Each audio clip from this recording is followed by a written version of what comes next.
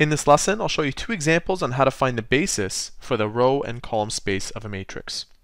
The question reads, find a basis for the row space and column space of the matrix below. Now before we begin tackling this problem, I need to go through an important theorem.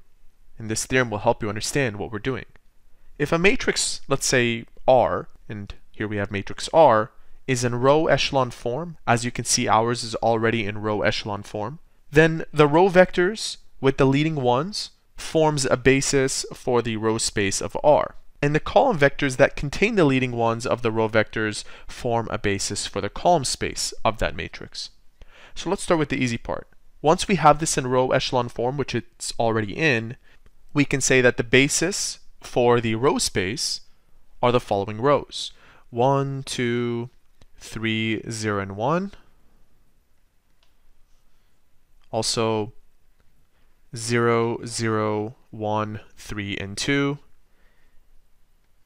0, 0, 0, 1, and 2. And lastly, the last row that also had that leading 1. So this represents the basis for the row space. When it comes to finding the basis for the column space, you have to look at the original matrix and write down the columns where you have leading ones. So the basis for the column space, I'll dedicate that part right here, is 1, 0, 0, and 0. That's one of them. Also, 3, 1, 0, and 0. We're talking about this column, that column. We also have that here, 0, 3, 1, and 0. And lastly, 1, 2, 2, and 1.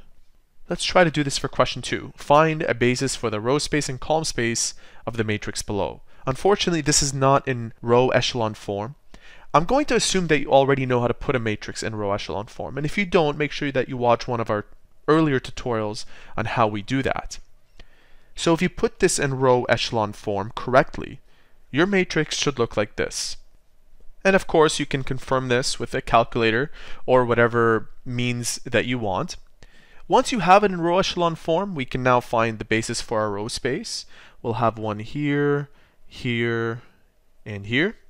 We'll write these down. They should look like this. So the basis of the row space are these. Awesome. Now just as before, if we want to find the basis of the column space, we have to look at the columns where there was a row that had a leading 1. Take a look. This row had a leading 1, so we record the elements in this column vector. 1, 2, 1, 2. This row also had a leading 1, so we'll record these numbers. 2, 3, 2, 3. We also had a leading 1 right here, and that corresponds to column 4.